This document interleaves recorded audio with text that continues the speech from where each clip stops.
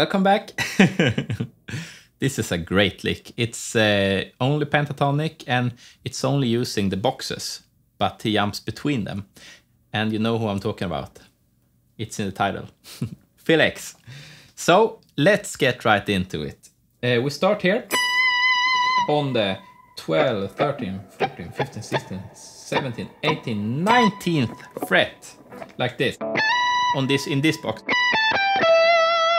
And the important part with this lick is the slide. So you really can emphasize the slide, like this. So you hear the slide all the way. So like this. And then you jump over one box. You jump up. Then jump over one box.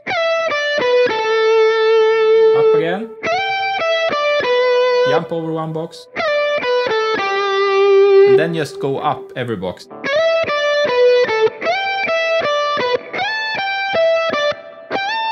And then a big bend. It's like two bends, but a big one like this.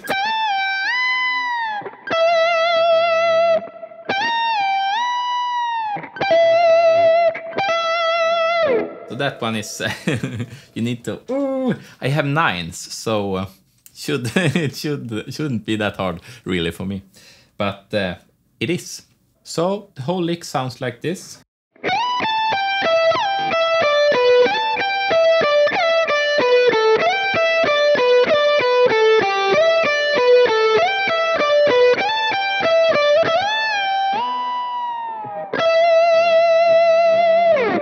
And if you watch my picking hand, I do the same movements all the time. So I always start on a downstroke when I change. Can you see that?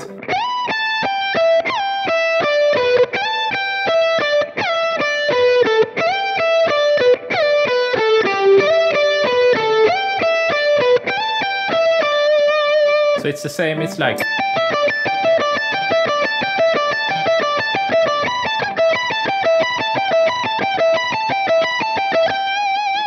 So if you need to practice that, just practice that a while. And one good thing I learned, I guess a couple of years ago now, but do as little movements as possible, because now when I show you, I don't play like this when I play it fast. You know, I play more like. More controlled movements, and I'm not super clean, you know, but people who are, they know what they do this. Small movements, and with this hand, when you are moving,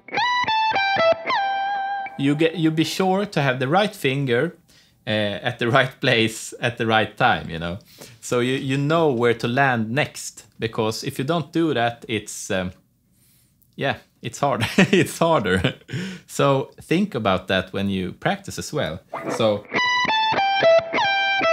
where are my fingers? How big movements do I do? How hard do I play? It's that is so. How aggressive do I want it to sound? Am I straining my wrist or something? You know.